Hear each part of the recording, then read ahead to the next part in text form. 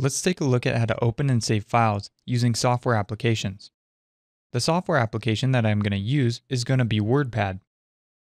To open the Wordpad application, click Start, then type in Wordpad in the search box, and then hit Enter or click on it. Now I'm going to copy and paste some text that I want to save.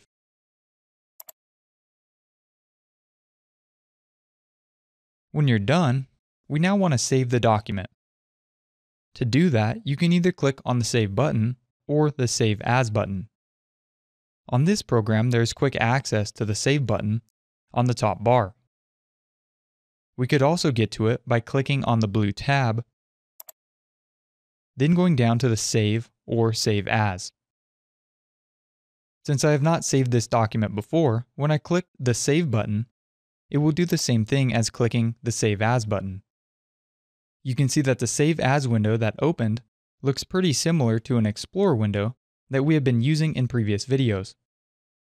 The only major difference is that on the bottom, there is a box to enter a file name and a drop-down list to select the type of file. Let's first find a location on the computer to save the file. Since this is a text document, I want to save the file in the Documents folder. Remember that the Documents folder is located under your User folder. Now that I have a folder selected, we need to change the name of the file to something related to it. Remember that creating a good name for a file is a good practice to get into. That way we will be able to locate it more easily. I'm going to name this one Test Document.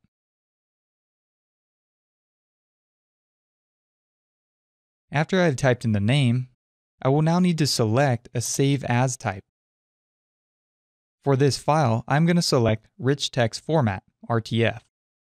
I could also save the file as a text document, but if I do, I would lose any of the formatting that I might have done to the document. For this document, I have obviously not done any formatting to the text, so it would not make a difference. I'm going to select Rich Text Format and click Save.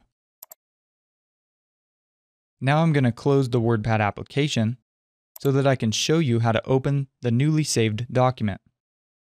The first option would be to open the application that we used to create the document, and then open the file with the application. To do that, let's open Wordpad again. And then go back to the blue tab at the top of the screen. And this time click on the Open button. On my Open window, it opened right to the Documents window, and all I have to do is click on the file to open it. If it does not open to the correct location where we saved the file, then we will need to navigate to the location of the file to open it. To open the file, either click on it once to select it, then click on the Open button, or just double-click on the file. I'm going to go back to the blue tab to show you a shortcut to get to the file. Since this is a Windows program, you might notice that on the right, there's an area that displays the recently used documents. And since we just used the document, it is displayed there. You might remember that in a previous video, we showed you how to use jump lists to navigate to frequently used files. In order to do that, all we have to do is right-click on the program icon on the taskbar, and the file is displayed under the selection on the list. Remember, it's a good habit to save your documents often, just in case of a power failure. Windows does have a feature that will auto-save your documents, just in case something was to happen. But if you're fast at typing, then you'll want to save more often, so you don't lose the work that you have done in between each autosave. The keyboard shortcut to save your document is Ctrl+S. To use this, just hold down the Control button on the keyboard and tap the S key once.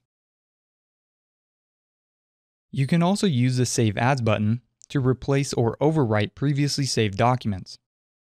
To do that, I'm going to create a quick document. Now I'm going to save that document using the Save As button. I'm going to save and replace the document as test document that is in the Documents folder. Select the document that you want to replace, and then click Save. When you overwrite a document with another document, you will be prompted with a warning that wants to make sure that you want to replace that document. If you are sure, select Yes.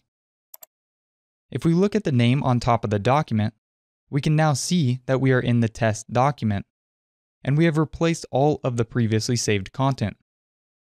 All programs that create files will allow you to open and save them in the same way.